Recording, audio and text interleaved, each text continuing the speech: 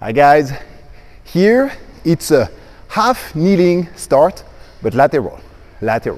So how to do it? Pretty simple again. We'll start in this half kneeling position on the floor, okay? So you will be here. If you decide to run this way, okay, on your left side, you will put your right leg here first because it will give you the power to push, this way. If you're doing with the other one, you can do it, but it will not be as efficient.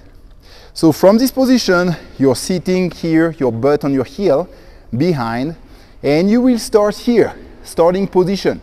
As we said before, opposite arm and leg forward. At the moment when you decide to start, you will start pushing, being like a little off balance forward, pushing, putting more body weight here on the forward leg, and push, running here. So there is a push and a twist in the same time, and after here, acceleration as quick as possible. When you're starting and decide to go the other direction, it will be the same.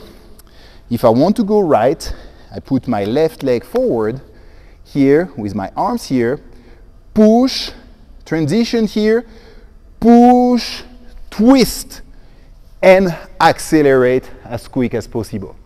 And now you know how to do it.